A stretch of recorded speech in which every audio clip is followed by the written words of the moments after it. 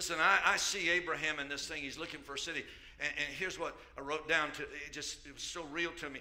Abraham was looking for something on the outside that he could see with vision of something on the inside. How do you know you got to be able to see the vision that God's put in you before you'll ever see what's going on the outside of you? Hello? Because if you don't have vision, you perish. Abram had faith. If you don't see on the outside what you see on the inside, then just keep walking. And if you keep walking, you'll hear this. It's just around the corner. Keep walking. It's over the next hill. Or maybe it's through the next valley. Joel 3:14, multitudes, double, multitude, double, multitudes in the valley of decision. For the day of the Lord is near in the valley of decision. You say, well, I'm walking, but there's a lot of shadows in this valley. Well, they're like David said, yea, though I walk, Psalm 23, through the valley of the shadow of death. I love it. He kept walking. Winston Churchill said, if you feel like you're in hell, keep going. Don't camp. Don't hang out. You say, well, I'm telling you, I'm going through hell. Well, just keep going. Next time somebody murmurs that out to you, says, boy, that day's been, I just feel like I'm going through hell. Say, well, hallelujah. At least you're going through it. Come on. I love it. Remember Genesis 22:11? Abram, get ready to offer Isaac. The first time God speaks. Listen to this now. This is close to where I'm landing. The first time God speaks is the call of obedience. The second time is the call of blessing. Go to 22. Go to 22:11. Put it on the board. 22:11. Genesis 22:11. If you look at it, but the angel of the Lord called to him from heaven and said, Abraham. And he answered, here am I. And then he said, do not lay a hand on the lad or do anything to him. For now I know that you fear and revere God, since you have not held back from me or begrudging me, giving me my son, your only son. Then Abram looked up and glanced around, and behold, behind him was a ram caught in a thicket in his horns, by his horns. And Abraham went and took the ram and offered it up for the burnt offering as an ascending sacrifice instead of his son. And so Abraham called the name of the place, the Lord will provide. Hallelujah. God is Jehovah Jireh. And it said to this day, oh, on the mountain of the Lord it will be provided. Verse 15, the angel of the Lord called to Abram from heaven a second time. The first time he calls is for obedience. The second time, he's coming to bring you blessing. Look at verse 17. In blessing, he said, because you did what I told you to do the first time, I'm going to bless you, and in multiplying, I'll multiply your descendants like the stars of the heavens and the sand of the seashore, and your seed in air will possess the gates of his enemies. Oh, I got a little inside word here for you. You ready? This is why backsliders struggle. Some of you here, you're backsliders. And because you're backslidden,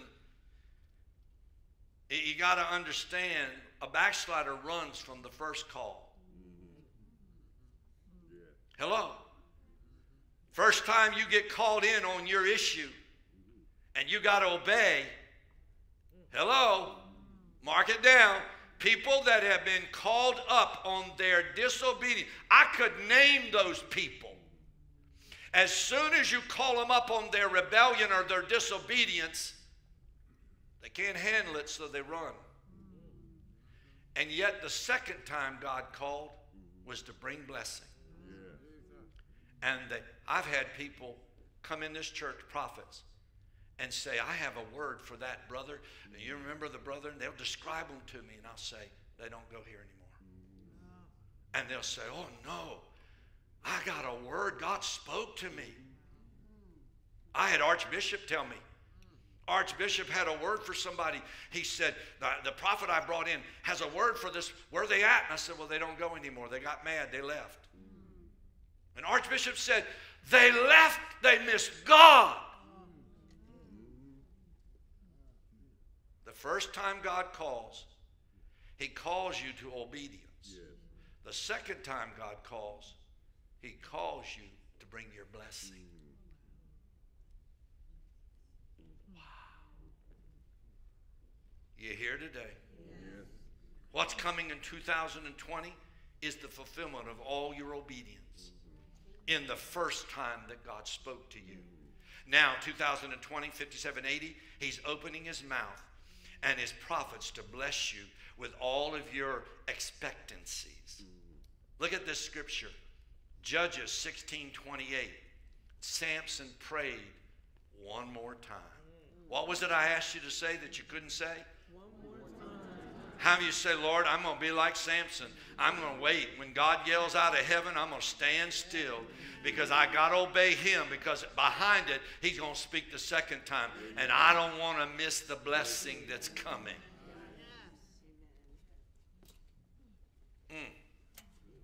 Samson prayed one more time. Judges 6:39, Gideon asked for one more time. But I love what verse 34 there of chapter 6 says. Judges chapter 6, verse 34. The Spirit of the Lord clothed Gideon with himself and took possession of him. You wonder why Gideon was awesome? The Bible says that the Holy Ghost came and put his garment around him and then took possession of him. Father, possess your people. Oh, God, possess your people today, that they'll stop living on the outside edges of running away and run into God and let God give them the next word for blessing. Oh, I had opportunities to run, saints, but I'm so glad I didn't run. I had opportunities to run or to go and to go and to go and seek my own thing so many times. But God told me to stay. And when I stayed, blessing came. The places that they offered me to go, the places that people offered, most of them are not even open today.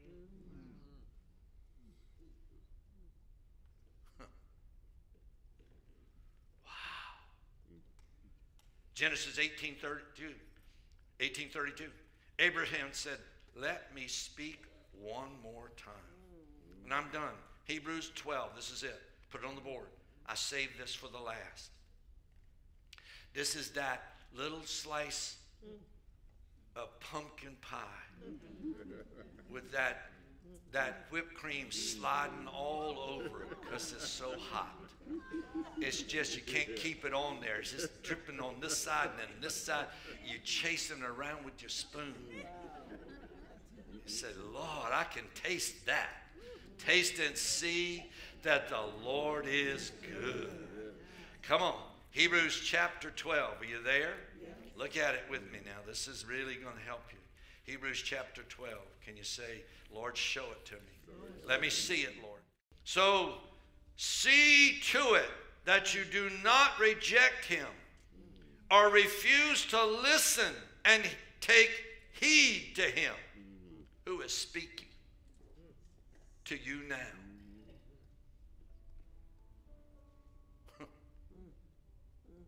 Do you hear anybody talking? I think the only person you hear is me, right? Okay. Just a thought.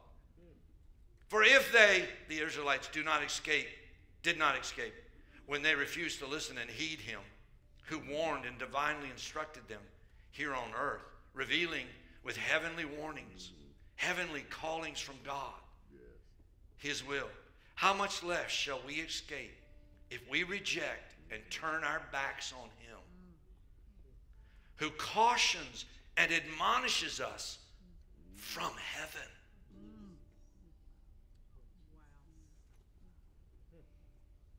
don't know how far heaven is. I do know there's 3 of them. But can you imagine today that all the way wherever heaven is, God chose to speak right here at this time?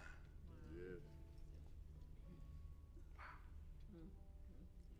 Then at Mount Sinai, his voice shook the earth.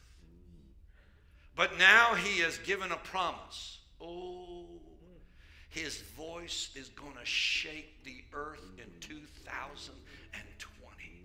The mouth of God is going to open up again. And this time, it shook the earth once. It's going to shake the earth again.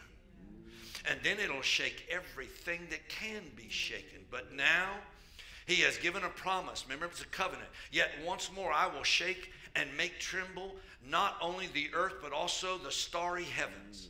Can you hear this? Now this expression, yet once more. Now this expression what? Oh, say it out loud for me today.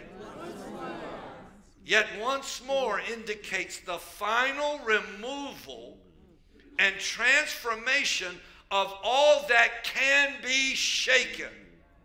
That is, of that which has been created in order that that cannot be shaken may remain and continue.